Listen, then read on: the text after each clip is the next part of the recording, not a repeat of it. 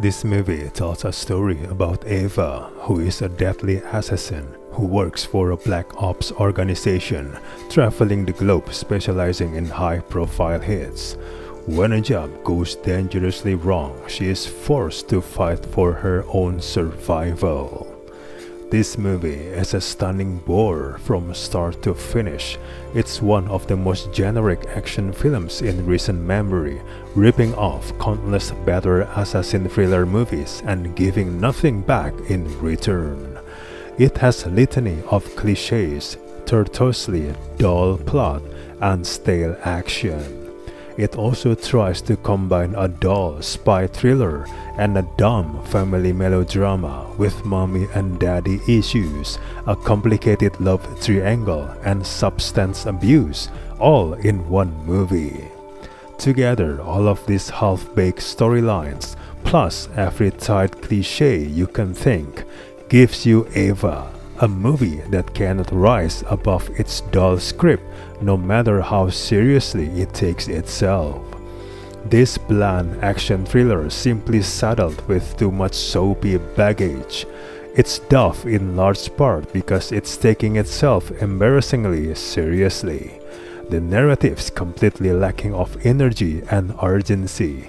It's not slick or exciting in any way, with the director particularly showing no ability to inject any of the film's fight scenes or shootouts with any ingenuity, wit, fun, or even brutality.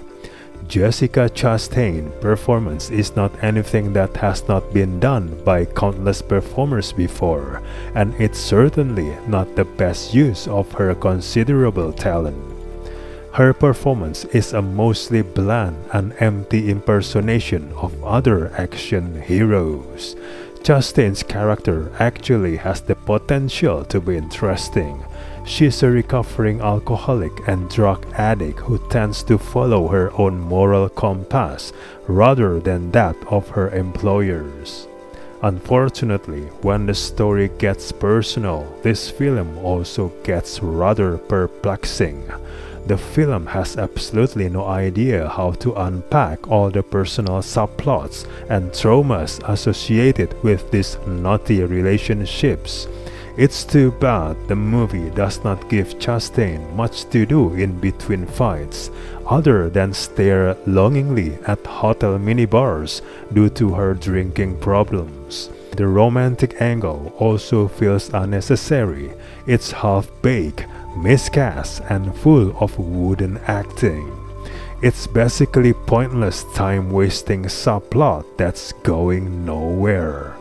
The decent fight scene late into the film between Chastain and Farrell, it's also one you can tell is coming within the first 15 minutes of the film, rendering anything that happens before it completely useless.